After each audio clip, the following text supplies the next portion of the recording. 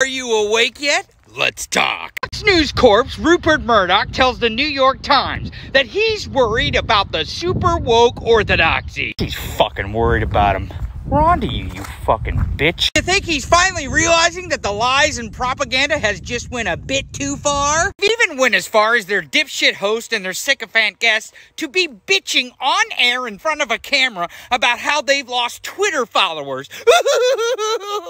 The fuck do you think you are? Social media teen influencers? You dumb mother. Tell you something. When the fascist propaganda arm in this country is a little terrified of people knowing the truth, this is a good fucking sign.